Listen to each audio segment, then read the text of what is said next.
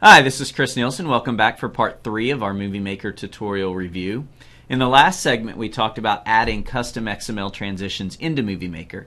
In this segment, we're actually going to use those transitions and we're going to change the values. So we're going to change what those transitions do.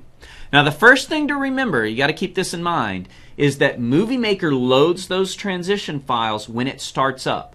So any new XML files you create and put in your add-on TFX folder, and any changes you make to those will not take effect until you restart MovieMaker.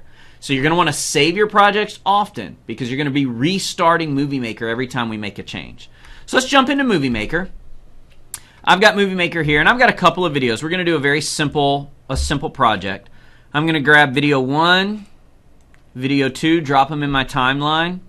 And I'm going to add a video transition. I've got this transition here called Spoke 8 Wheels. I'm going to drop this here. And I'm going to jump over to my timeline view so that we can see what's really happening. You see, if I scrub my playhead over, I've got a transition here that involves 8 spokes.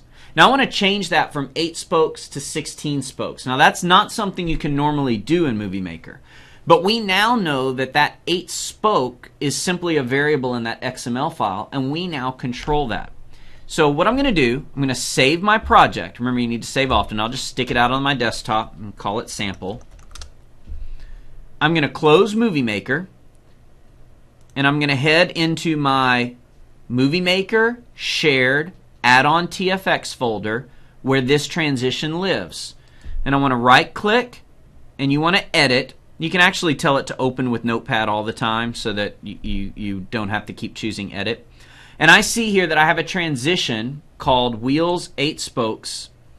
And I want to change this 8 to a 16. I'm going to save those changes.